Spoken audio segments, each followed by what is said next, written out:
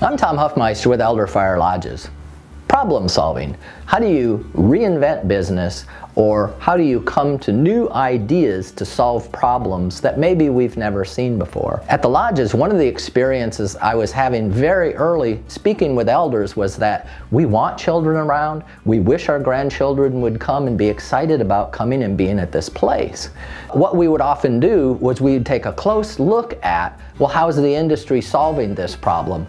And if they're not, maybe we just need to whiteboard the opposite. This meant creating a children's environment somewhere in the lodge that they could go in and discover and be excited about spending some time at. Here's an idea that came from a site of one of our lodges that's next to a river where there used to be riverboats. So we started bringing in the idea, what if the play area represented a riverboat?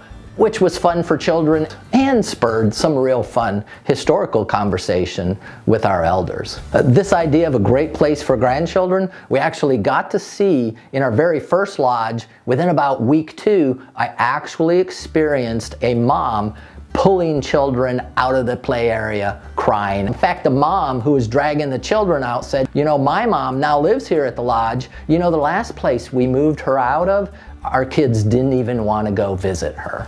So we knew we were right on key with doing the opposite as another industry. Another example that I'd like to share that I actually have no answers to yet. The local police department called me one afternoon and said, Tom, you know, we're aware that you care for a particular piece of property. It's a real mess. You need to come on out and clean it up before we have to fine you.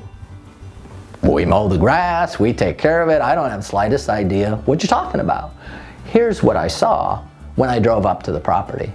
Well, evidently some homeless gentlemen had moved on to the site. Ultimately, my challenge was, you know, we're asking them to go on to someplace else and they're just kind of going 3 blocks away to another area. I didn't feel like we had solved any problems at all. And I asked some community leaders, what are we doing about this?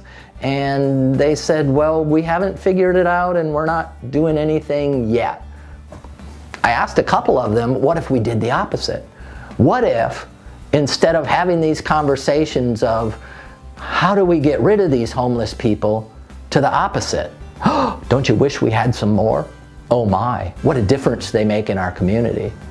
What is that difference? I'm not sure yet. Can they keep the town picked up? Can they clean our sidewalks? Can they clean windows in downtown and keep the place sparkling? Can they, how many of them have a green thumb? Does our whole town now improve because of what used to be a problem we now have turned into an asset? Is that the answer? Well, I'm not sure.